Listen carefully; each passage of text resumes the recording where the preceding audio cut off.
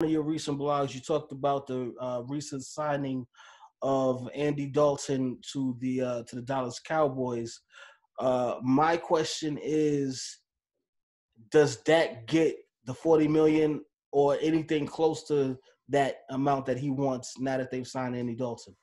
I think the only way he gets the $40 million if it's on a shorter deal, if it's a 3-year deal, similar to what Kirk Cousins had signed originally with Minnesota. That's the only way I see it happening. I think this was a great move for the Dallas Cowboys. I've been on record since last year saying I didn't think Dak was deserving of the contract he was asking for. Now, I get highest paid quarterback, quote unquote, is all relative to the season that you become a free agent. That doesn't mean that he's the best quarterback in the league.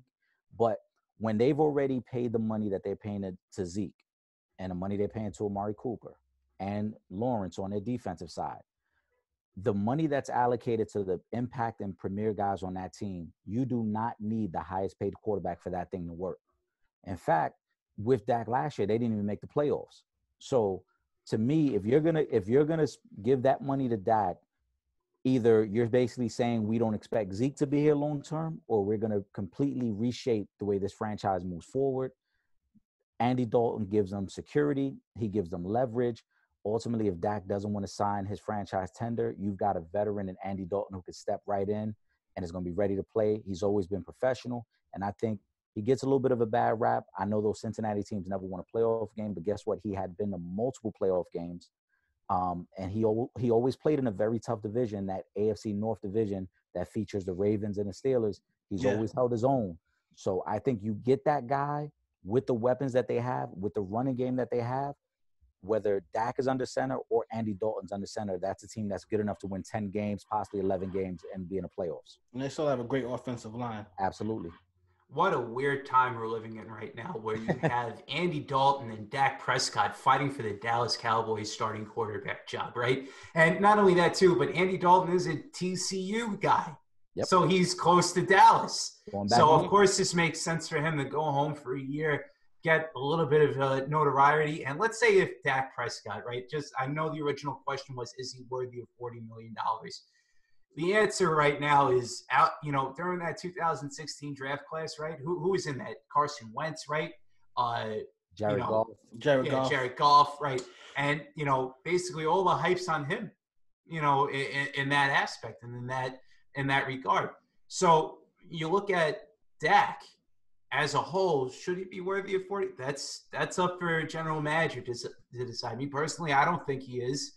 The guy had all-star weapons all across the field, and the main point in 3 years, 4 years, to jump up from a rookie salary all the way up to being one of the highest paid players, in the league is just absolutely mind-boggling when you really haven't accomplished much in your career is just absolutely unbelievable. And for a guy like Andy Dalton to come in, and Eric, you said it the best. Andy Dalton played in the AFC North, where you had to go up against the Browns. The Browns are hungry no matter how bad they are. They're always hungry to go out there and just compete. The Steelers, year in and year out, always have a good team. They always have a physical defense. And the Baltimore Ravens, year in and year out, always go out there and just play dominant. They play dominant.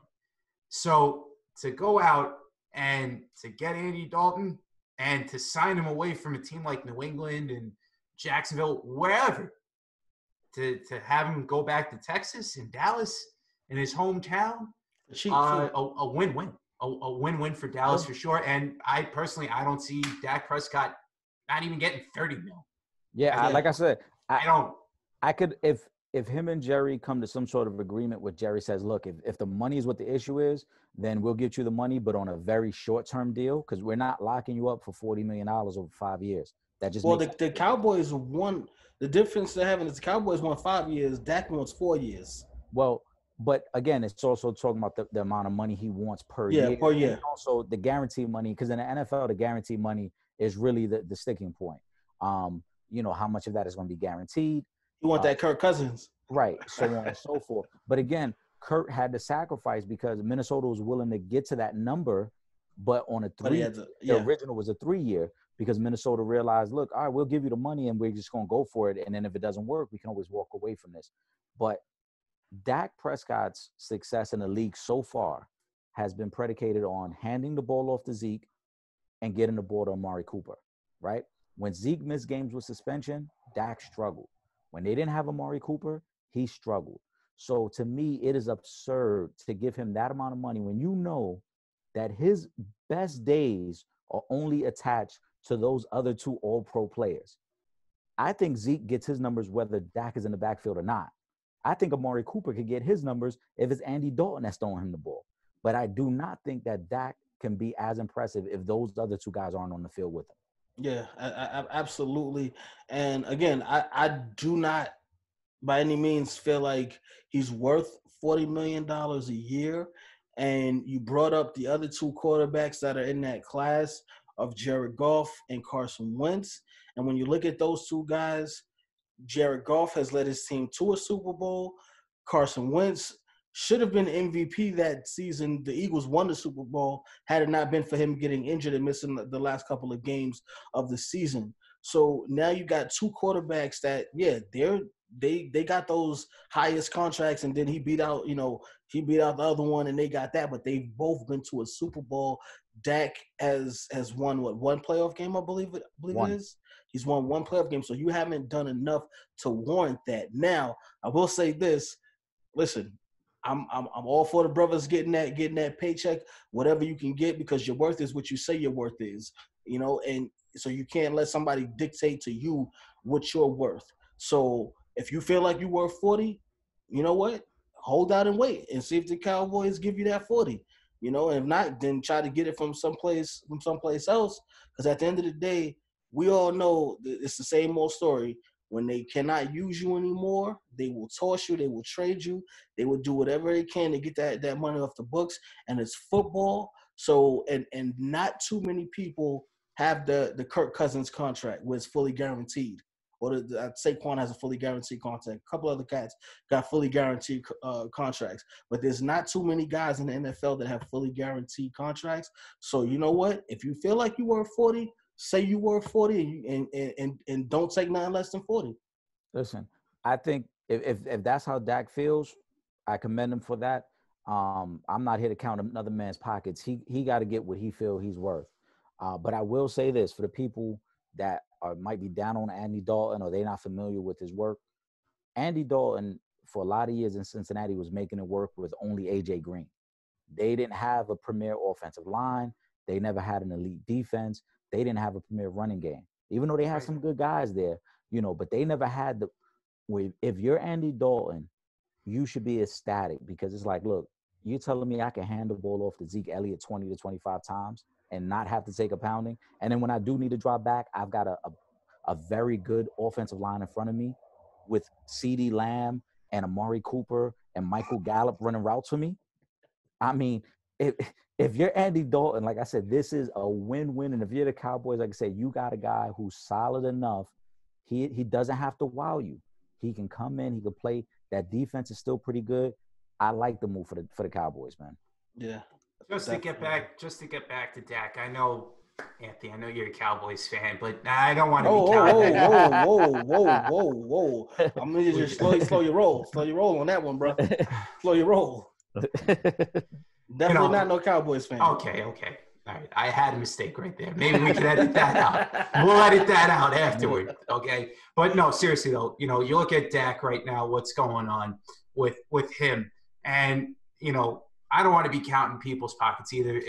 The man, like you guys said, if he's worth that money, great. But if you're looking at it from an organizational standpoint, again, you're paying things off of past performance and what this person's going to do afterward.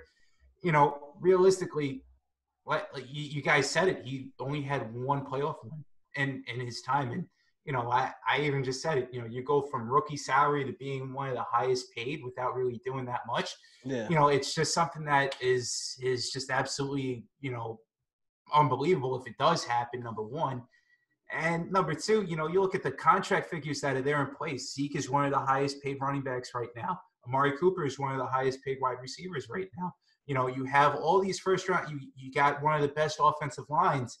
in the game that are getting paid basically pretty much to top dollar. They just gave top dollar. DeMarcus Lawrence just got a new deal on the defensive side of the ball. So correct. So a lot of checks. Right. So you're basically putting yourself into cap hell at that point in time by allocating your money to a running back and to a wide receiver, in which, you know, you don't know what's going to happen in 3 years. The average lifespan of an NFL player is 3 years. So we know that they're talented. The question is how long are these guys going to produce for the money that they're going to get? And with Dak, unfortunately right now, you know, it's not going to look like he's going to get 40 million. It's not look like he's going to get 30 million either, to be quite honest with you. Well, unless he signs a franchise tag, and then that's it. Yeah, but he got to give. If I'm Jerry Jones, by no means am I giving him that amount of money. Honestly, I'd rather let him walk and sign Cam for all of that. If it comes down to I won't play unless you pay me 40, okay, bye. And also, too, it's just magnified by 100 because it's the Dallas Cowboys, it's America's team, everything like that in the media. Exactly. So that's why we're all talking about this. So yeah. It's just another way of the media going out there and just basically saying, hey, it's the Dallas Cowboys, it's Jerry Jones. He's wanting to build the biggest thing. He's this rich Texas tycoon. Let him go out there and throw out his money. So, you know, it's just the media doing it. What's up, y'all? It's Rashida, your favorite bartender. I know the bar is closed right now, but be sure to take a look at all new content on www.realfansrealtalk.com. Stay home, stay safe, and we'll see you back in the studio. All the best. Live from the can. This is Real Fans, Real Talk. Real fans, real talk. We as real as you thought. Real